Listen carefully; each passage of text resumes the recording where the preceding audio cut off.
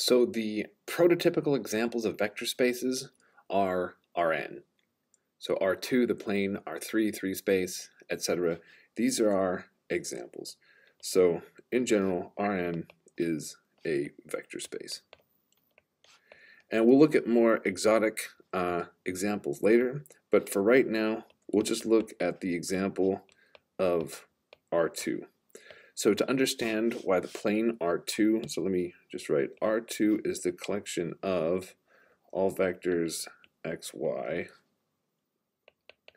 where x and y are real numbers. Okay, so this is the, when you read this, you say this is the set of all objects of this type, so in this case pairs of objects, and then you say which satisfy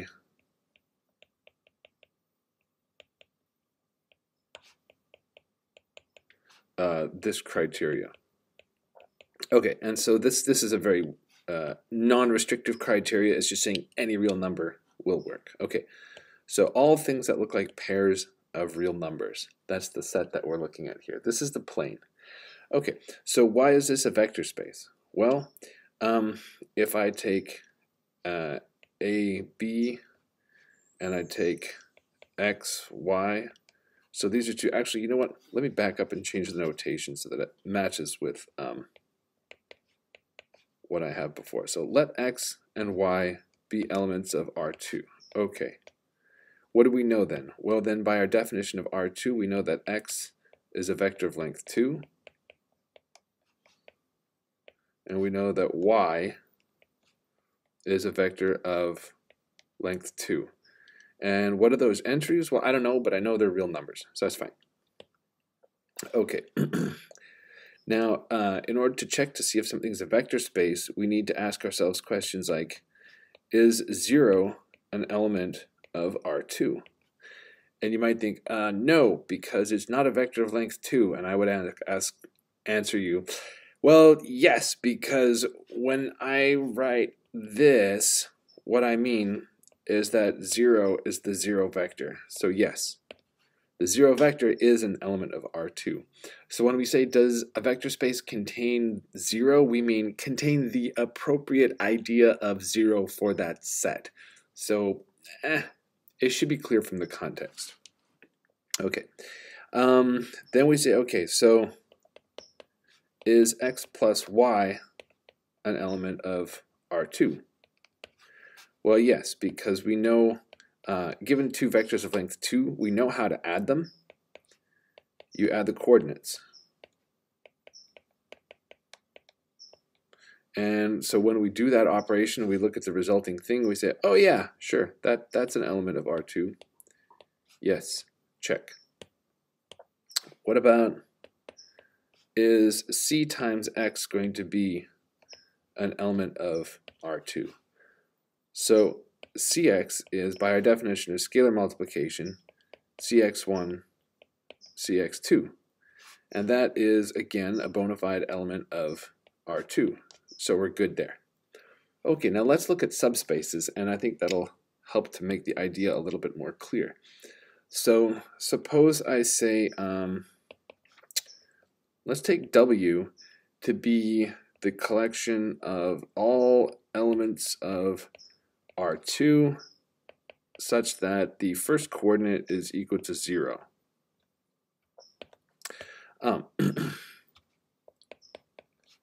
Is W a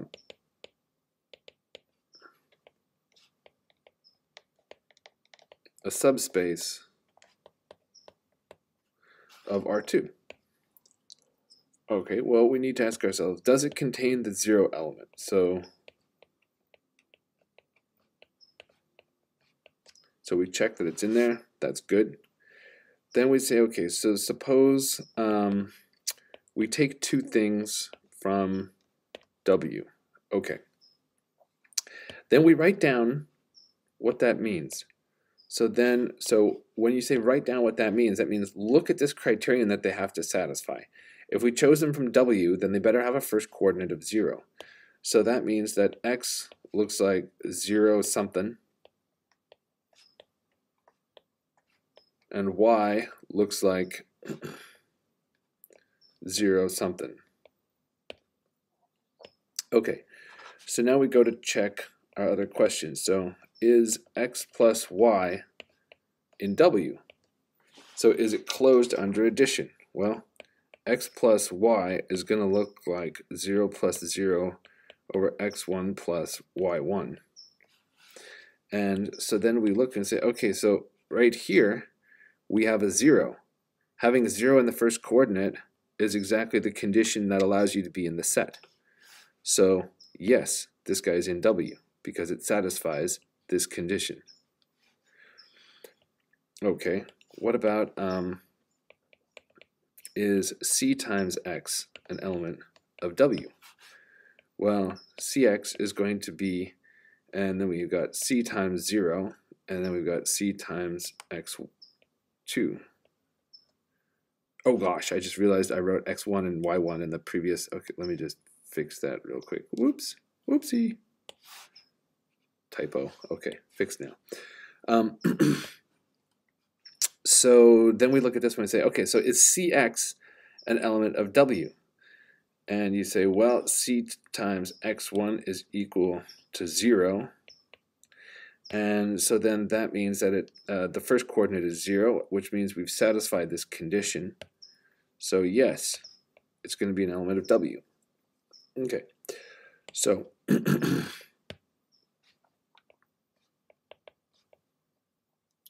the conclusion is that W is closed under addition and scalar multiplication.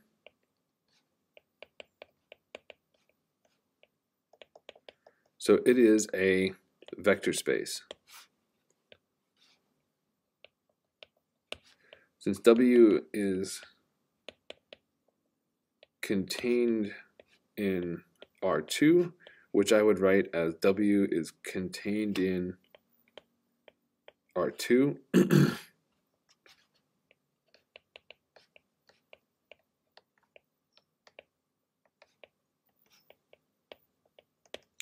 W is a subspace of R2. Okay. So there's an example of a subspace. Let's look at another set of things. Say U is going to be all of the U is going to be all the elements of R2 such that, so the 3 dots means such that, X1 is equal to 1. And actually, let me call this U just to make it a little more generic looking. There we go. So U is going to be all the things in R2 that have first coordinate equal to 1. And so is U a vector space? Okay. Well, the first thing we do is we check to see is 0 in U. And so the question is, if we look at 0, is this first coordinate here a 1? And the answer is no. So since it fails right there, the answer to this question is no.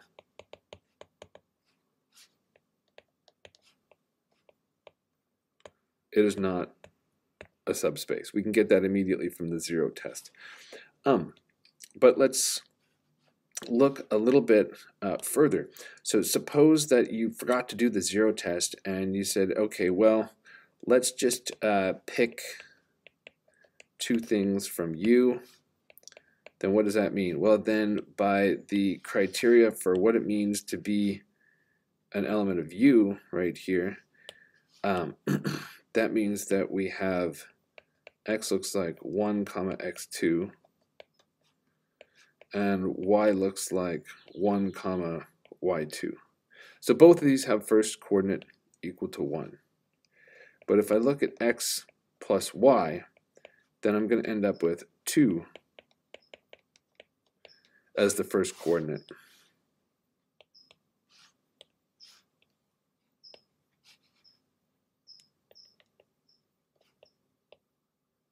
And so the sum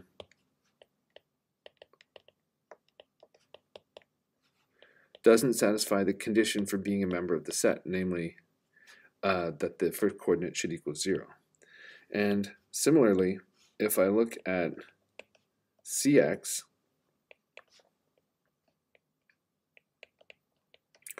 well, it needs to work for any scalar C. So if I can find an example of C that it fails for,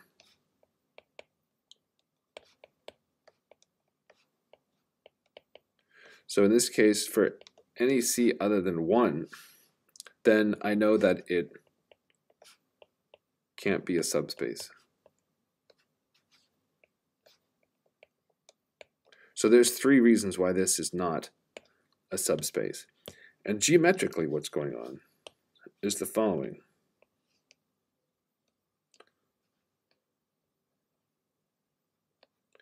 Now, in the first example that we looked at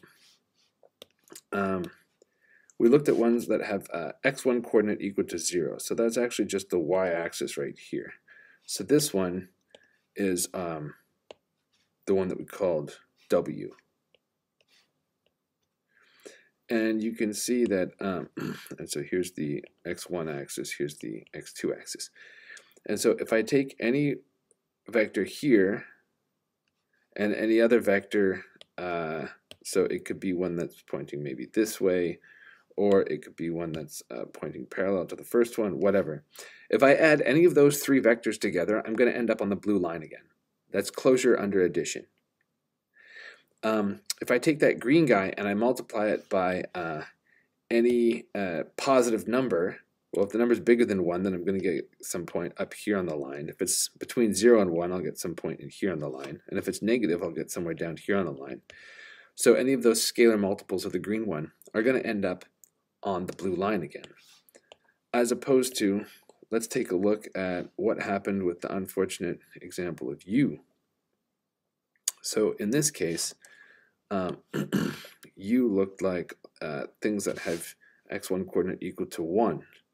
So we just shifted it by a little bit right here. So here's my portrait of U, so to speak.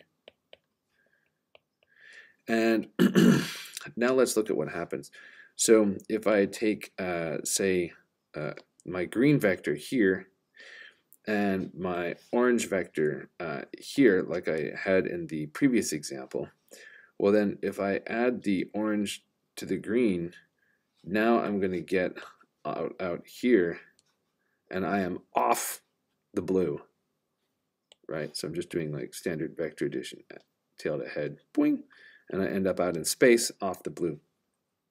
Similarly, if I do a scalar multiple by 2 of the green one, then I'm going to multiply this, and it's going to come out to, here somewhere, and it would similarly be off of the blue. So it's not closed under scalar multiplication as well.